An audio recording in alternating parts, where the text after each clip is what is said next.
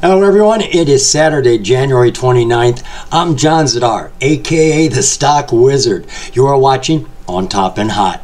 These are brought to you by Titan Trading. Titan Trading is our Discord group that is solely dedicated to NFTs, cryptocurrencies, and my particular favorites, the OTC and the penny stocks. If any of these are of interest to you, come on over. It's free.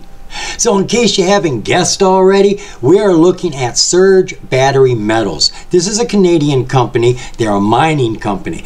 Their ticker for Canada is NILI. The American ticker is NILIF. Now the whole world is moving towards EVs right now, and the demand for so-called green minerals such as nickel, copper, lithium is growing faster than even the EV market. And that is what this company is all about. Lithium, copper, and nickel. Between two countries, two of the friendliest countries when it comes to mining, America and Canada. So let's jump over to the OTCmarkets.com and get some information about it. So NILIF finished the week on Friday at just over 12 cents, 0.1206. She did have a down day, just over 7% down. She's on the pink tier and current, has a verified profile, transfer agent, and independent directors. This you need if you plan on uplisting. And I have heard rumor they do plan on uplisting. So, you know that this company is a mining company. Surge Battery Metals is a Canadian-based mineral exploration company active in the exploration for nickel iron alloy and copper in British Columbia and lithium in Nevada, with its primary listing on the Canadian Venture Exchange. The company maintains a focus on exploration for the high-value battery metals required for electric vehicle markets. Now, they put some bullets in here which are pretty prominent. The company owns 100% interest in 38 mineral claims located in Nevada. The company has entered into a property option agreement to acquire 100% interest in 7 mineral claims known as the Caledonia, Cascade, and Bluebell. And the last one I got here, the company has entered into an option agreement with Nickel Rock Resources to acquire an 80% interest in 6 mineral claims in the Mount Sydney area.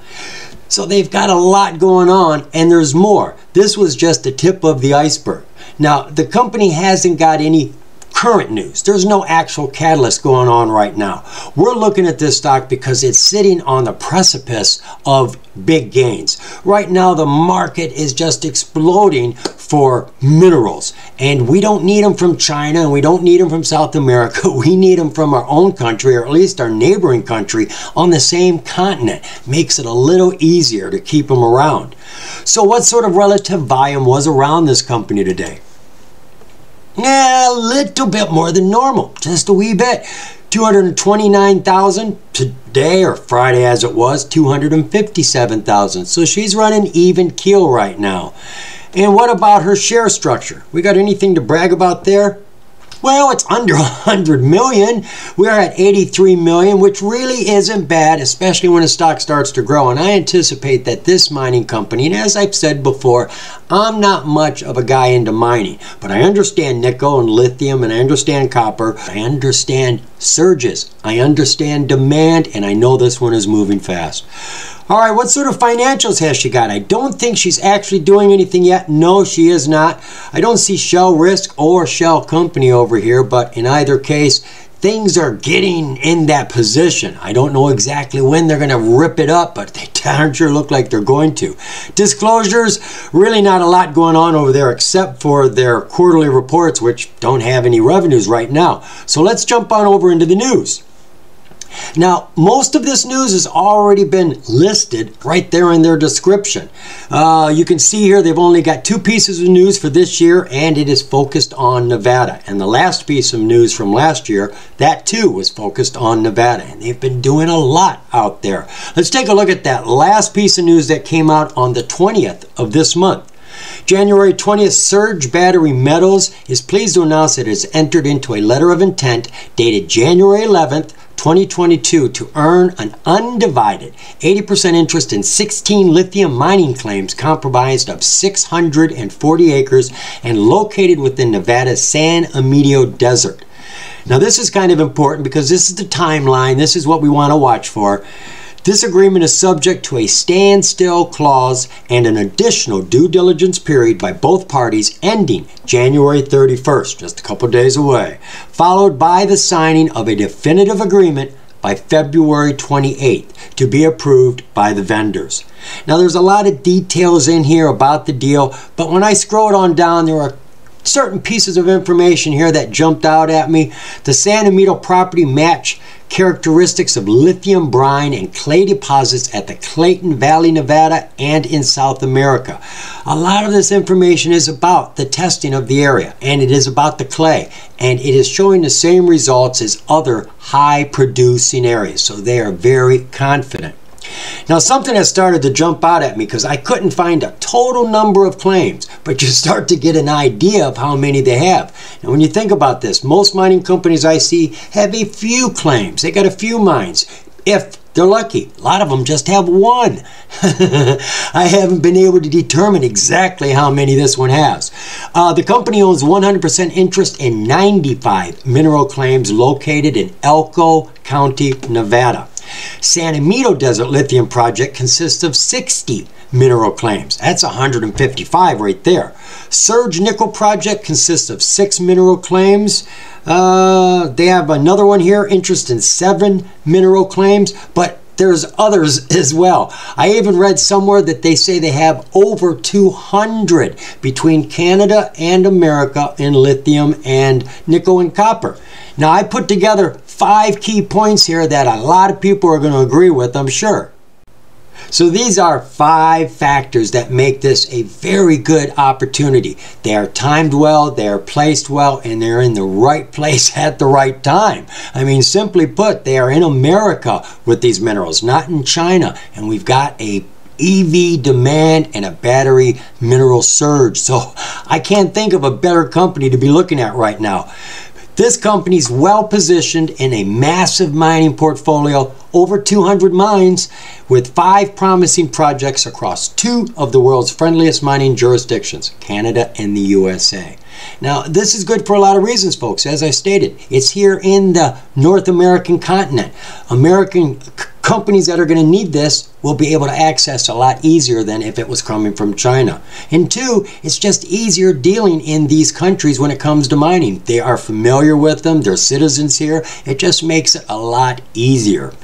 The second reason, the demand for EVs, they project, is going to grow 15 times just here in the very near future, and it has been surging a lot from the last 10 years to what they think the next 10 years is going to be expansive and exponential.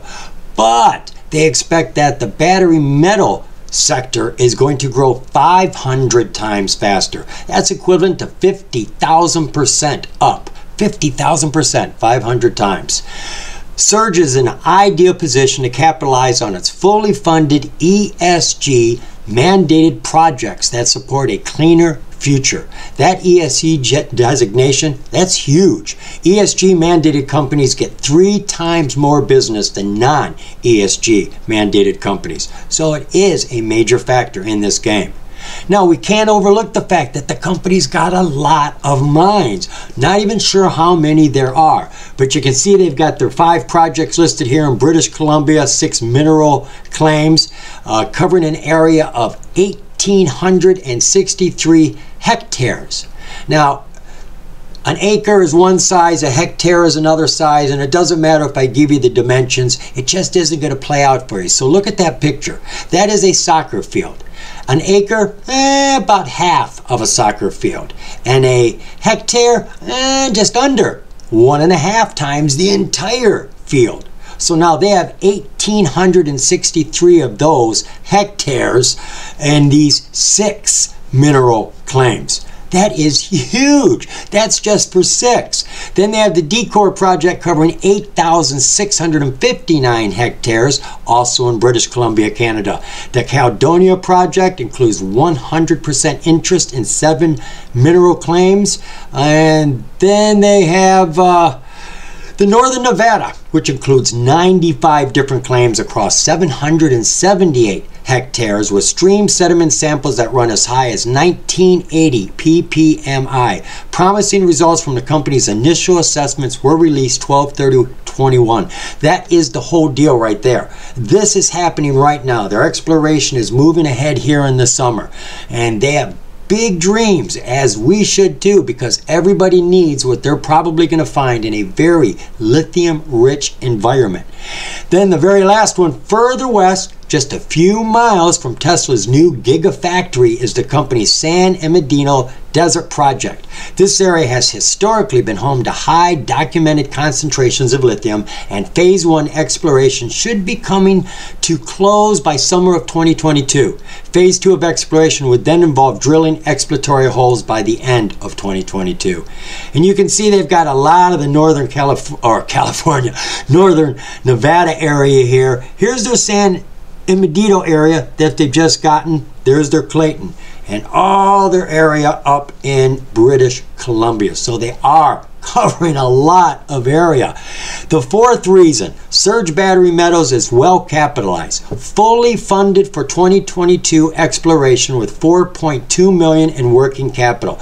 As of September 2021, they had just over $4 million, compared to the year before when they were in a deficit of $125,000. So they've come a long ways, and they have enough money to carry them over into part of next year. And if they need more money, they have warrants they can turn over for an additional $8 million. And finally, they've assembled what they consider a dream team, highly talented individuals to help them drive this business to its potential, to making money. So we're looking at a 1 year, 1 day chart for NILIF.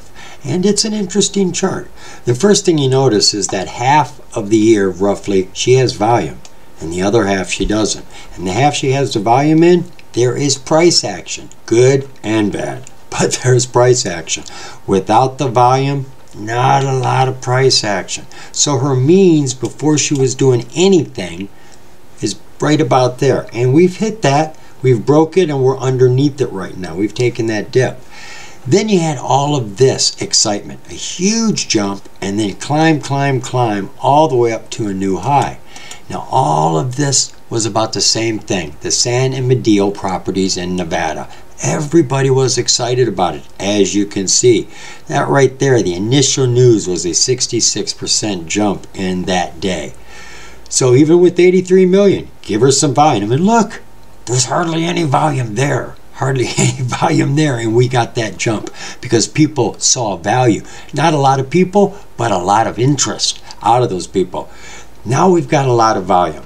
Once people see the true value, these sort of bumps could be very easy with this 83 million. You could see that down at these prices. Now we had all that excitement lift this up to a new means right there. All of the news about San Bernardino, all the lithium mines, got everyone excited, hit a new high, 35 cents, and something brought it down. I'm not quite sure what it did, but it fell to a whole new zone down here, which is right where she's stuck right now. Now let's come in on that 4-hour, 6-month view. All right, we see our 200 haul, which is 200 days of data, is pulling up. Now this gives more current effect to its curves rather than the 200 SMA, which is way up here. We've broke it, but the current one shows we are coming out of this dip, which is a very good sign. The volume is here, the turn is here, and we have broken the 200. Let's come down now to the 20-day 1 hour. All right, you can see we're in a channel. We're just stuck there. You know, these lines are drawn from all the way back there, and we are pretty much at the bottom of this channel. So she could tap right here at just about 11 cents, just under 11. She could tap that and then start to bounce back. There's our 200.